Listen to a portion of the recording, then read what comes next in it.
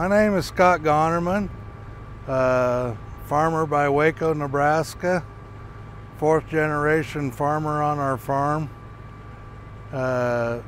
We've been no-tilling for 10 years and planting cover crops for 7.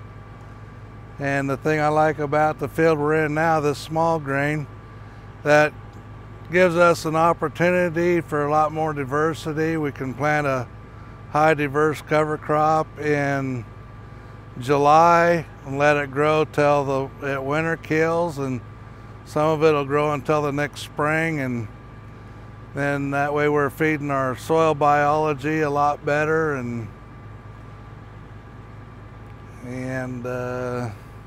this gives us a great opportunity to improve our soil health.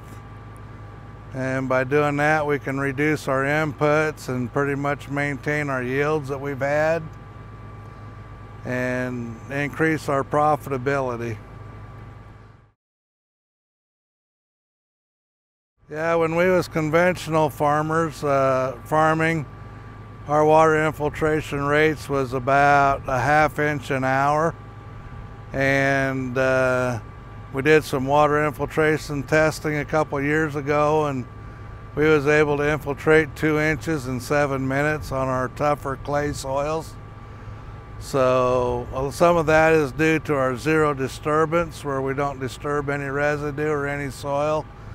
But I think the bigger part of it is our cropping diversity, plant diversity, getting more living roots in the soil, and when they decay, it lets the water out, which lets the air out of the soil so the water can go in.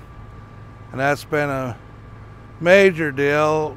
Last year I put on 6,500ths of water with my pivot on my soybeans and 1.5 inches on my corn, and that's probably only 1/4 of what my neighbors put on. So just by having good water infiltration and keeping the soil covered so it doesn't dry out really helps our water efficiency, which really reduces our input costs as far as irrigation goes. This year we started something new. We bought a I&J roller crimper from Dave Brandt in Ohio, and we're letting our cover crops go to flowering stage, and then we're going to crimp them down, and then we're going to plant into that, which is going to put our planting about a month behind where we normally would. But we think the benefits of the soil will offset if we do have a little yield decrease because of our late planting. And I've had pretty bad luck trying to kill weeds the last few years with herbicides.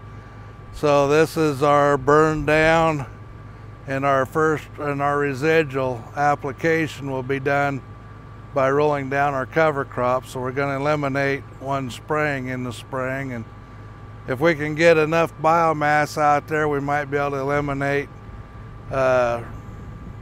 herbicides altogether.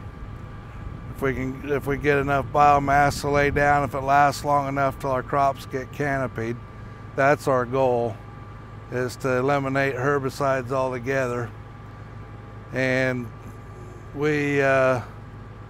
since we've been planting our cereal grains and our high diverse cover crop mix, and we got a corn, soybean, small grain cover crop rotation. Since we've been starting that practice, we've eliminated the use of GMO seeds. We don't use any seed treatment, and we haven't used any insecticide or fungicide for 7 years now, or 6 years now.